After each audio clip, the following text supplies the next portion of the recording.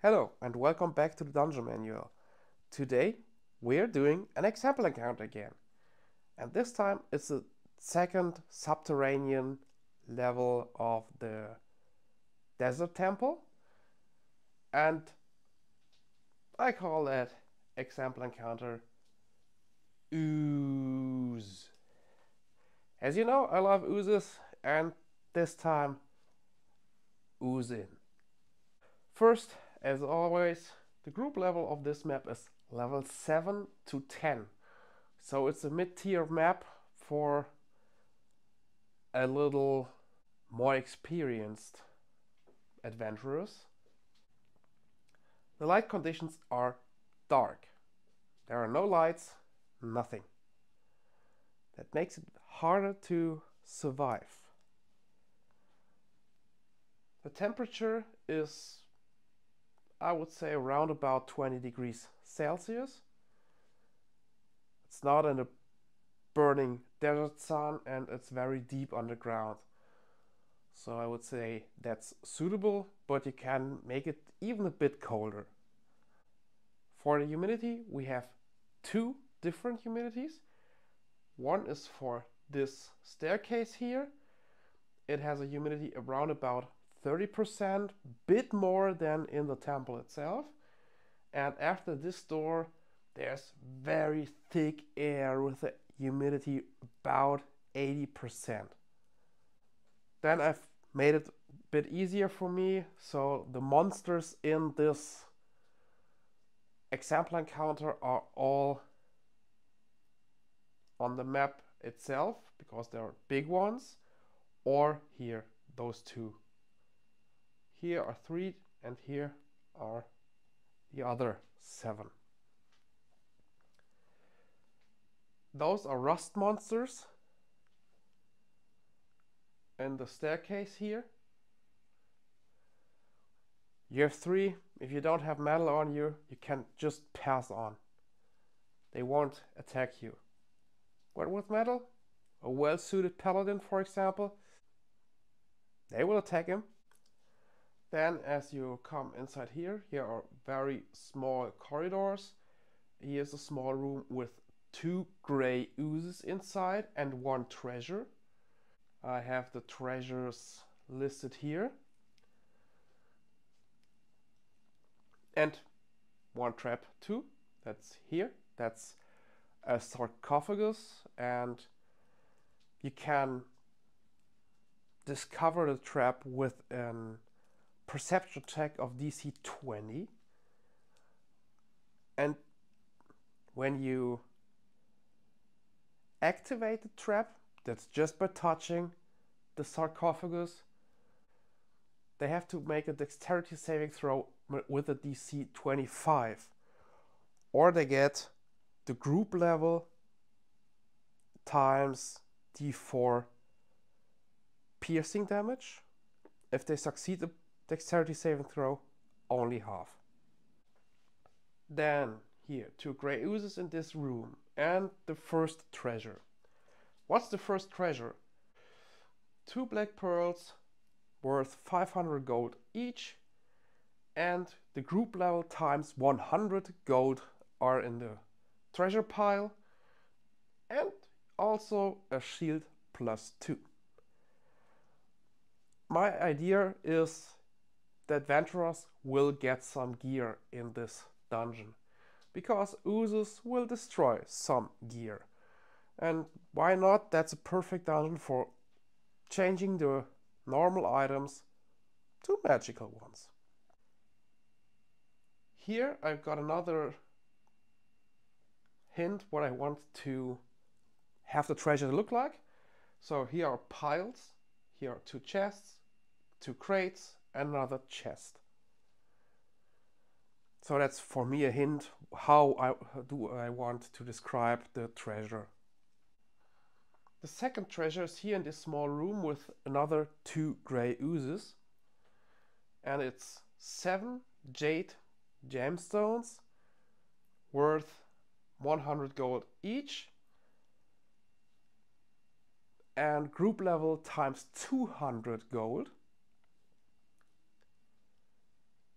and also a weapon +2. You as Dungeon Master have to decide which kind of weapon should that be. Do you want to help your characters with role playing, or do you want to just throw a big weapon inside? For my example, while I'm playing dwarves, I like to have a hammer or an axe in the hand.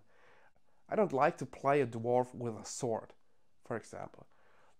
And if my Dungeon Master knows that as a player character, then he can decide, does he want to give me a hammer or an axe? Or does he want to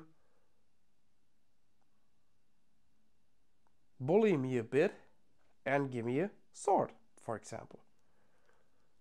For role-playing purposes, that's a kind of bullying the Dungeon Master can do. Then the next room is this room with 3 grey oozes and 2 treasure piles.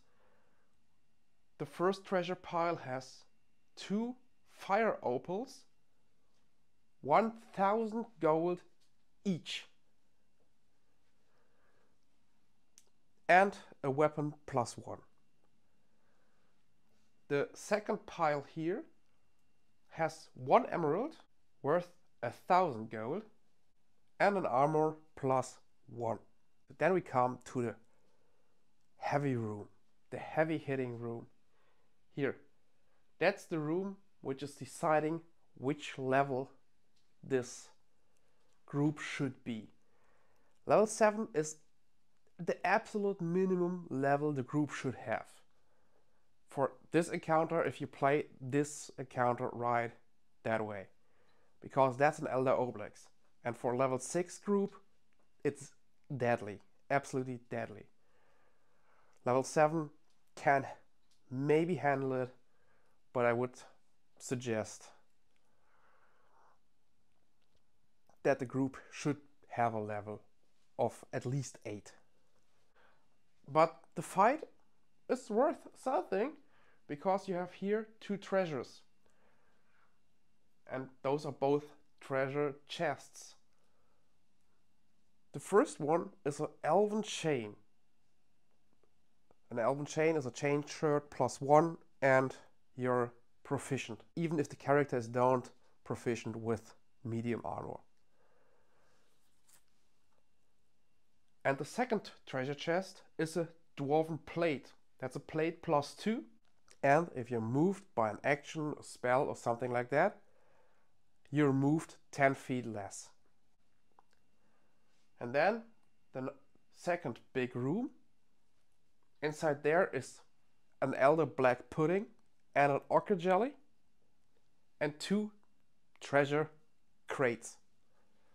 In this crate you will find 4 potions of superior healing. And in this crate you will find 20 times ammunition +2 plus 1 potion of hill giant strength. Maybe you need that later, maybe not. And then you go outside this door, you can go left or right, or more or less straight. And there is a gelatinous cube.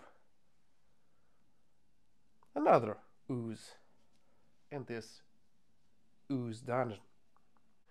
And after this room here, there's this chasm.